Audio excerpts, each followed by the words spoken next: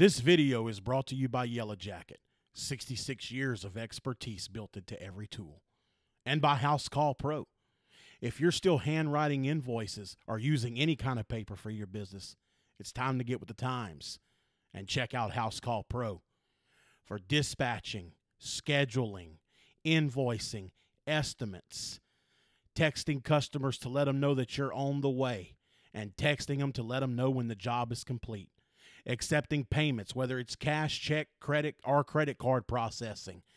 Check out House Call Pro. For a free demo, go to www.housecallpro.com/Israel HVAC for a free demo and a discount on the product. Hey guys, how we doing?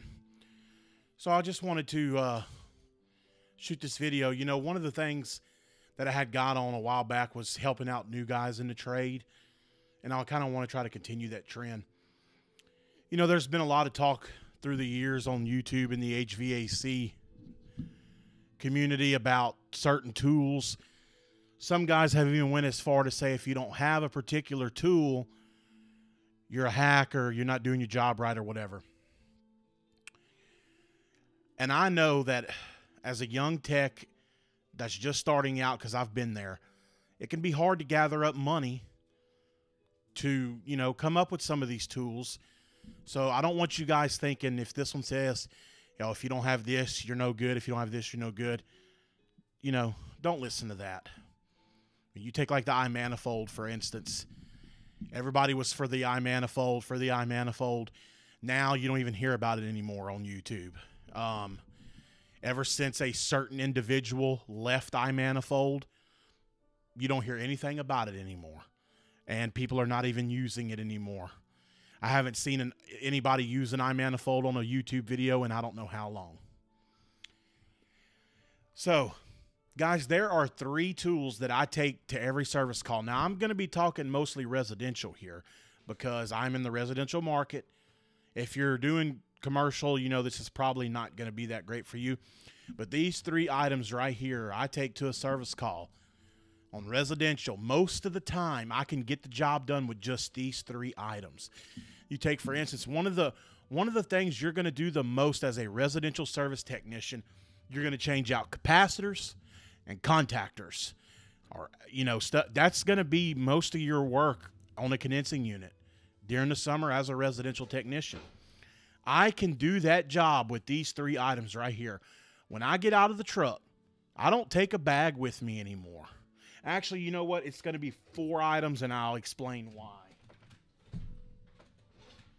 All these items fit in my back pocket. Okay? I don't carry my wallet with me on jobs. I hide it in the truck. So I have 2 back pockets. I can fit the 3 tools, and then the other, which is the meter, the other item, which is the meter, I hold that in my hand. So these 3 or 4 items, however you want to do it, I choose to do 4. I can knock out a contactor, a capacitor, most everything, okay? So those items are, of course, and this is, you know, to help on a budget. Now, you can't do your entire job with these tools, you know, but you can get a lot done with these 4 items. Is a meter. You know, you have to have a meter. New guys, look, if you don't have a lot of money, I suggest that you spend money on a good meter. You want to have a good meter. I like Field Piece. There's nothing wrong with Fluke. Fluke is fantastic. I just think for HVAC, Field Piece is the way to go. That's just my opinion. This particular meter is the SC640. I love it. It's got the swivel head, but we're not here to, you know, talk about all that. I have a meter, a wire stripper. I can strip wire, use these as needle nose. And again, this is, you know, if you're not checking refrigerant or anything like that, I have the Klein 8-in-1. Okay? 5/16. You unscrew this. Push it down. It's 1/4 inch. You take it out. Reverse it.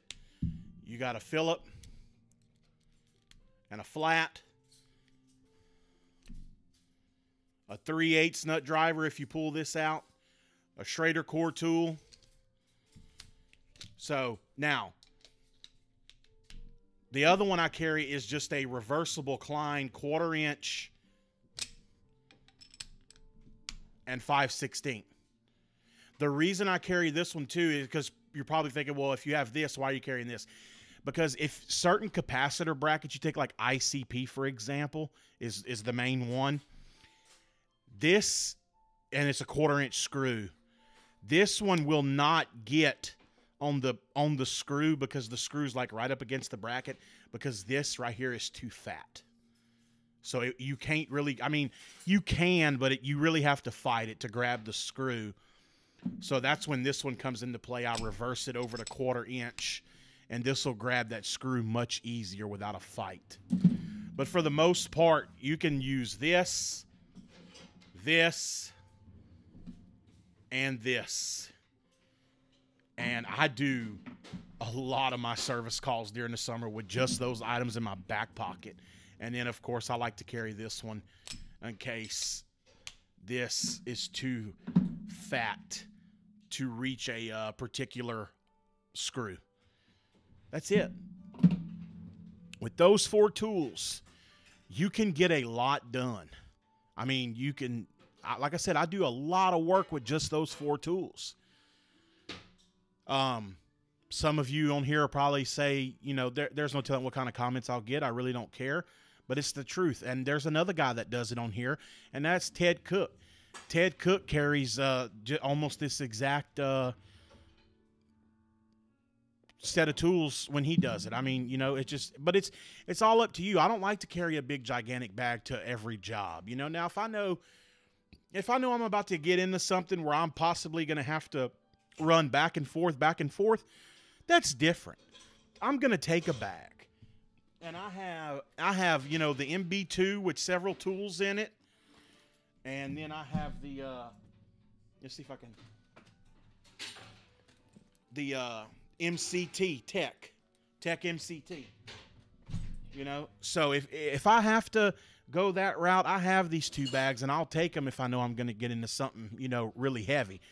But if I know, you know, that I'm going to a condenser, and I know I'm, you know, I mean, not know, but, you know, you think, okay, well, it's probably just a bad cap or something. I'll start off with this, man, and most of the time, it's all I need to get the job done. All right, well, I don't want to drag on the video too long. I just thought I'd shoot that video. I hope you enjoyed it. You know, leave a comment. Let me know what you think. You can text me at 225-308-1740. I'll put the phone number up here. And you can also email me at jisraelhvac@gmail.com. I'll put the email somewhere here as well. Thank you for watching. And like I said, please comment. Let me know what you think. And feel free to text me or email me. We'll see you guys on the next one.